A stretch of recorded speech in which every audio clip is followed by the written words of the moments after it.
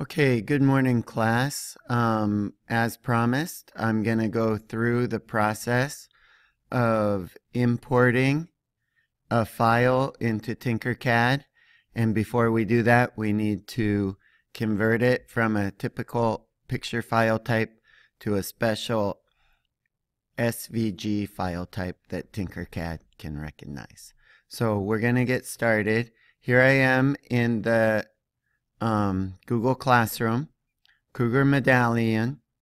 Do a Google search and find the image you want on your medallion.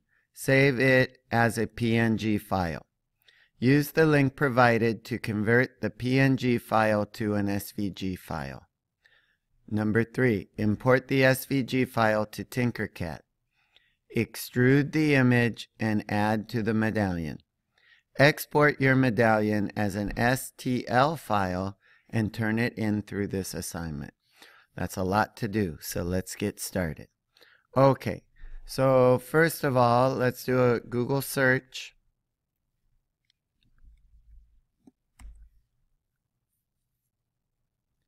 And we're going to look for Cougar drawing, because we want to use a drawing. We don't want an actual picture. Okay, now let's do images, if I can get on there. Okay, images. And we want something with thick black lines, no shading. This kind of picture, that's not going to work for us. These lines look a little thin to me, so I'm just going to pick something. These with watermarks, the little words underneath, those are protected. We don't want to use those. Okay, so I'm going to grab this one right here. So I'm going to right click on it and save as picture.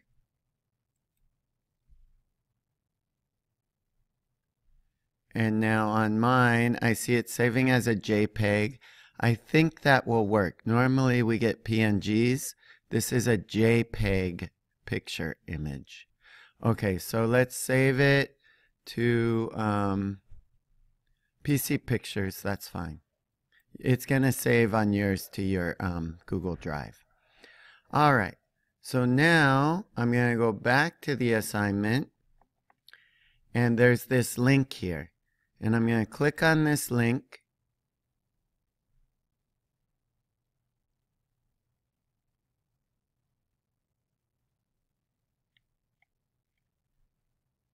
And I'm going to look for the image that I just saved. And let me see.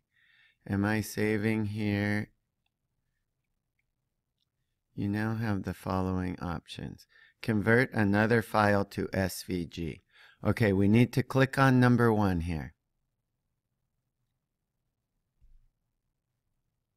Remember, if you get behind, you can pause, rewind, do what you need to do. Follow this video as many times as you need. Okay, so let's click on Browse, or on yours it might say Find File. Okay, I'm on a different kind of computer, so some things are a little bit different. I'm not in the same file as I just saved to. But I'm going to go ahead and just do I'm going to go ahead and grab this image here. This is a JPEG. Oops. Left click on it and open it. And you can see the file name appears in that little window there. So now all of this is ways we can customize it, but we're just going to click on Convert File.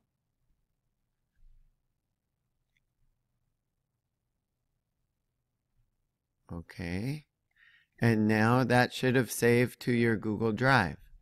So the next step is to go to Tinkercad, and we are going to go and look for that image. So I want to go to Import,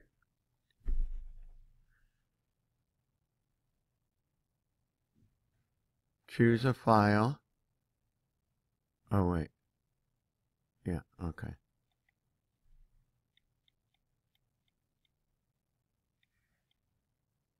And now,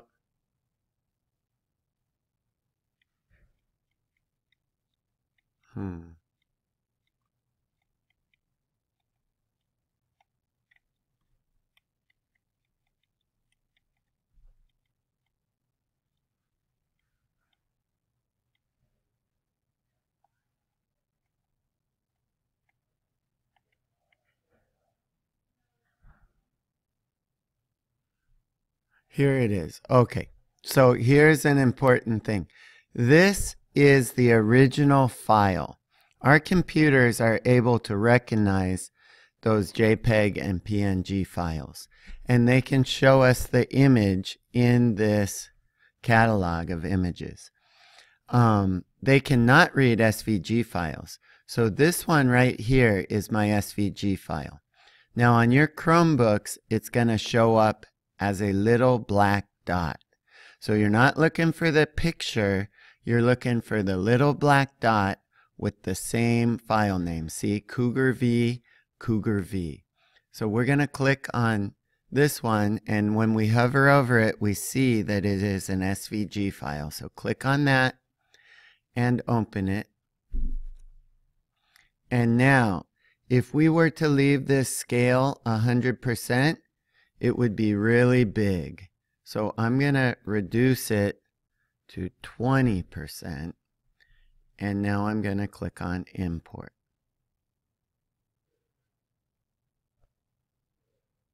Okay, now see, it's still big.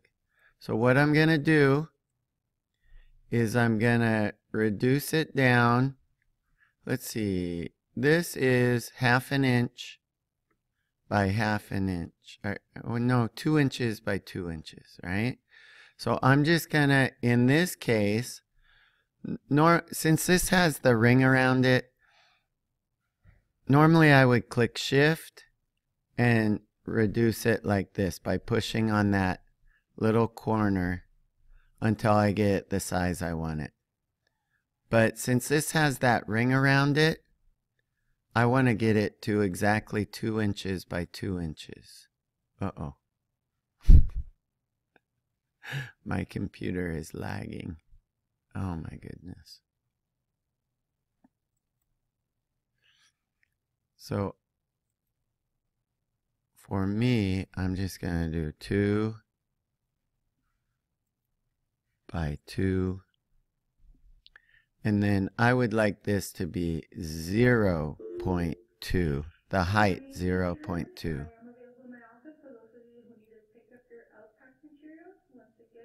And then I'm just going to set it on there.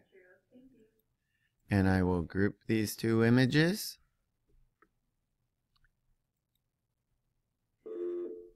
Good morning, teachers. Technology meeting. And now I would click on this. And I want to export it. So I have to have it selected. And now I'm going to export it as an STL file. And that's going to create a file that I can save and print on the 3D printer. So that is pretty much what you need to do. I know this isn't the best video, but we got announcements going off and it's early in the morning, so forgive me. Okay. That's it. Signing off.